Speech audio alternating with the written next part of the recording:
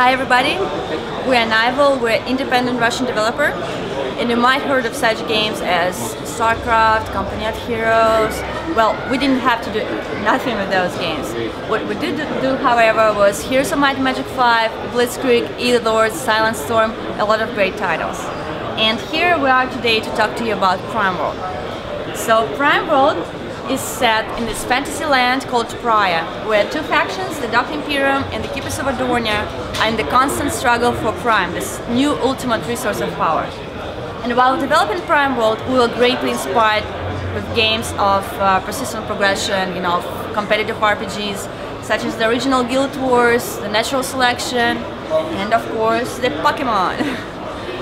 So what we think the main problem with modern games is that players want to have fun both fast and long. And it's very hard to manage to balance those two kind of ones. Because what MMOs are good at, they're very good at long progression, long fun. But sometimes it can be just so slow, you keep losing gamers on the go, Sometimes it gets too boring. And what MOBAs are good at, otherwise, is the fast fun. So you jump into the session, boom, boom, boom, you get a lot of adrenaline, but after you finish the game, there's actually not much left to do. Just go into another session.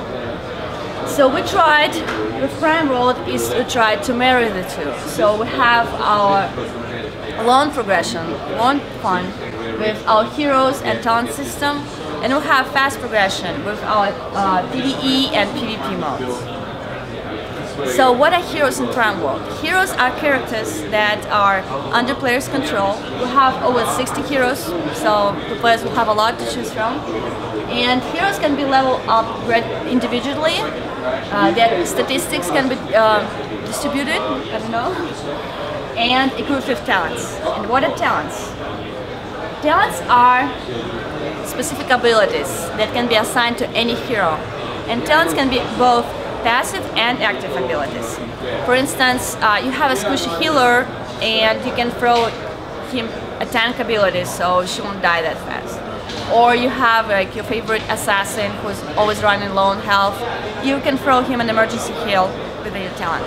So a lot of different options for players, and that allows them to choose their own style of gameplay for every specific character, every specific hero, and not to be tied up to one or two archetypes. So actually, talents, think of them as Magic the Gathering cards. You collect them, you can upgrade them, you can trade them within your guild, and you select your deck, equip your deck, and then you go into the battle.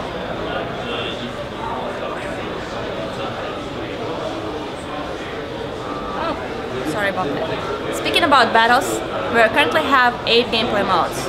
Starting from single player to cooperative PvE, we have several PvP modes. We even have a PvEVP mode, so you guys cannot say we didn't give you enough options. And in these gameplay modes is actually where the fast progression takes place. So you start at level 1, and gradually, as you level up, you unlock the talents that you have set up in your deck back in your castle. So all the progress you achieved outside of the session matters here. The persistent level of your character, the way you set up his deck of talent, even the way you set up your castle, it all matters. Now, speaking about the castle, it's not only an interactive representation of your overall progress in the game. It's also a hub for all of your activities in Prime World. This is the way you hire heroes, you create new talents, you manage your guilds, and talk to your buddies. A lot of things to do in the castle, so that is why we will be bringing this particular part of the game, the castle part, into mobile devices. So to sum up, Prime World.